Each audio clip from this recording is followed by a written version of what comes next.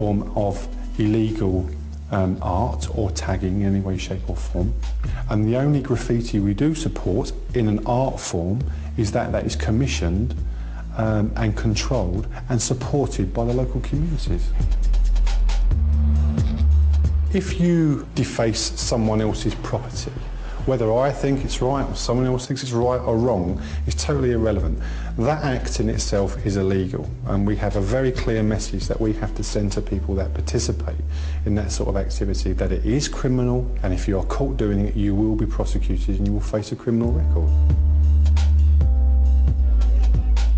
So, caught between the softening public opinion and conflicting messages from the authorities, where does this leave the growing number of artists with one foot in legitimate art and the other in illegal graffiti? Since moving to London a year ago, the artist Sick Boy has seen interest in his work continue to increase. But commercial success hasn't meant turning his back on painting on the street. I've just like the freedom of being able to just constantly create, and you expressing yourself. It's nice to be outdoors and having your work in a public domain. To be honest, the normal fine art gallery route is just boring to me. I don't like that style of painting necessarily. I just like the way that I'm not bound to any rules. If I want to paint something one way or another, I can do that, you know. It makes me feel more free as a human being.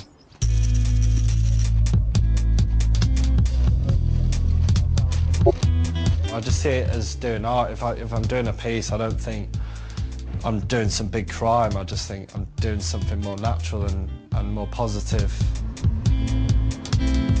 It's egotistical on one level, you know, you just want to be known for your work and you like to see your stuff about. I think it's nice to be able to see your work, not in a sketchbook in your bedroom or just on a canvas in your studio, but outside with people walking past.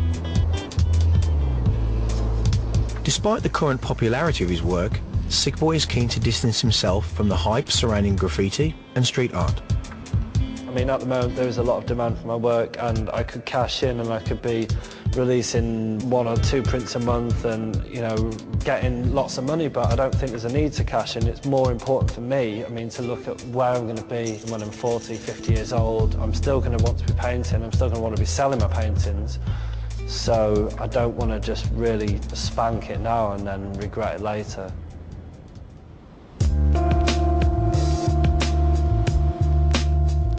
Like Sick Boy, Cyclops is one of the new wave of artists emerging in the wake of Banksy. For him, the media spotlight and favour that street art enjoys is not without its problems. I think that there's it's a strange time, isn't it? Because people who've been breaking the law for a long time are getting paid. Certain artists' work is kind of lauded and protected, while other work is kind of vilified and marked out as being antisocial and an eyesore. I find that difficult to swallow because that's making a judgment call. You know, you can't really do that with art. You can't make a judgment and kind of say that's what everyone ought to think or everyone should think. This is our environment, you know, this is our city, but most people wouldn't ever dream of altering it or changing it, you know. Well, why not? You know, it's our city, you know. You know, city planners are just f***heads, you know, they're just like absolute. You know, it's jobs for the boys, and they don't really care about people's mindsets or what's going to affect people's kind of psyche when they're on their way to work, on their way back. Anything to change that, any small thing, it's just like a little bit of resistance, isn't it? You know, I'm not like a freedom fighter or anything, but it's just like a little bit of a challenge, just a little bit to say, well, I don't really believe in what it is you're trying to sell me at all. Bigger is better sort of thing, you know. And you change the meaning of something by amplifying its scale, even if it's a simple object. If you make it big enough, people have to think twice about what it might mean, you know. I wouldn't ever paint on someone's car, I would never paint on the side of some old cottage, you know, because I don't feel that's right personally speaking. But then when it comes to factories or commercial property in the centre of the city, I don't really care, I don't have any feeling of kind of wrongdoing if I'm doing it. Of course, painting illegally comes with considerable risks, something Cyclops' collaborator, Tech33, is only too aware of. I mean, because I'm like 33 years old now and everything's perfect for me. I've got a perfect home, loads of like savings through selling paintings. The only thing I could do to ruin things at the moment is if I get caught for doing illegal graffiti and I get a fine. But still, to me, it's worth it. It like drives me on, because when I'm working hard, I like look forward to my the days off, like when all the work's done as well, and I like want to be out there with like Cyclops and Sweet Tooth. Street bombing, like, or street tagging, it's like a very special thing to me. It's very dear to me. I could be like caught at any day and it could cause me a lot of trouble, but then I love getting up. It's just a really good feeling. It's one of my favourite things to do, so yeah, there's no stopping me.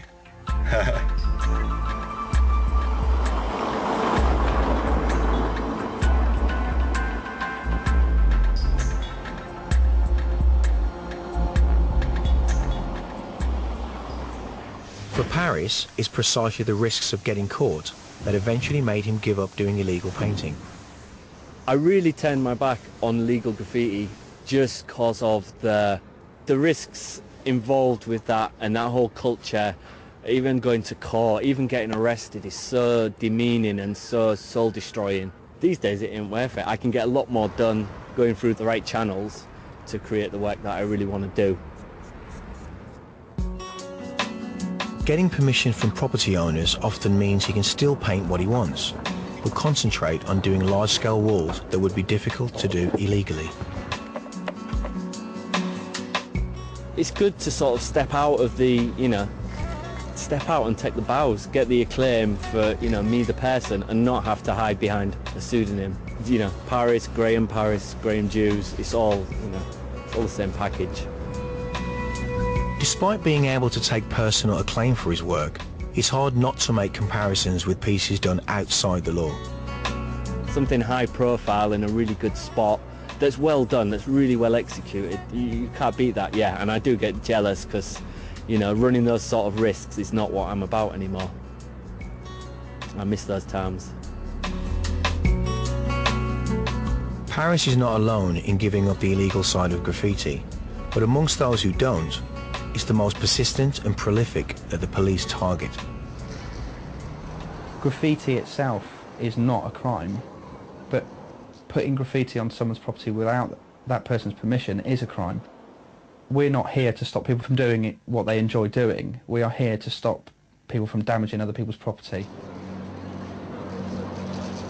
The main type of graffiti that we investigate is the tagging, because that is where the most damage is caused. But it doesn't mean to say that you can go and do a big colourful mural and just because it's not a tag, it's all right to do it on someone's property.